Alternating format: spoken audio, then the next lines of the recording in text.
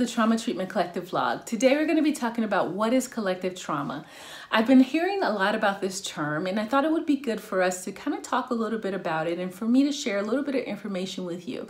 So I'm going to read this actual definition of collective trauma, and then we're going to talk a little bit about three things I think you might want to consider as you are kind of thinking about how can you incorporate this into your trauma treatment processes with your clients, and how can you kind of take this into account. So collective trauma is a trauma that happens in large groups of individuals and can be transmitted across generations and communities. It can be caused by wars, genocides, slavery, terrorism, mass bombings, mass shootings, and natural disasters. Collective trauma can be either experienced firsthand or witnessed. Symptoms of collective trauma include rage, depression, survivor's guilt, chronic diseases, syndromes, denial, and internalized oppression.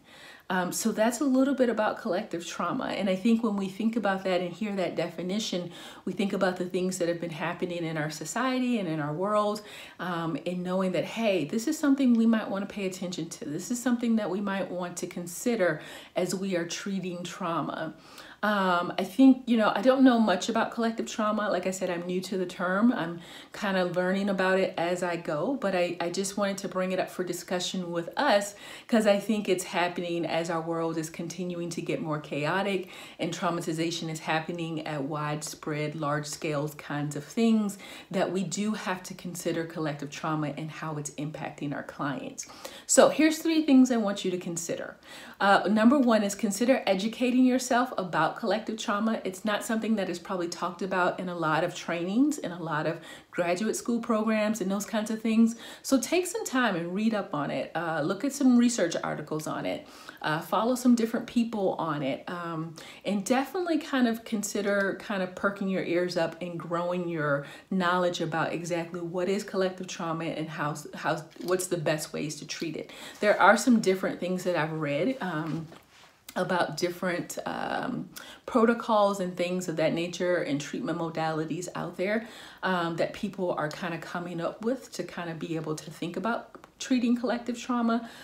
So there are some things out there. I'll link some stuff in the comment section or the description section, I'll link some stuff in the description section for you to kind of check out and consider. The second thing is consider incorporating more questions or assessments in your intake process to help identify collective trauma. So when you think about how to kind of gather information around this from your client, think about what kinds of questions you can ask. Think about what kinds of assessments you can put in place to kind of ask clients what has been their experience with collective trauma.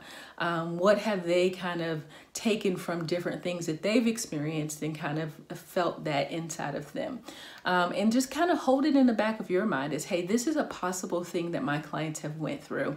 This is a possible thing that they may be experiencing based on their experiences and what they've shared with me thus far. The third thing is consider growing and developing your skills in treating collective trauma and/or finding individuals that you can refer to.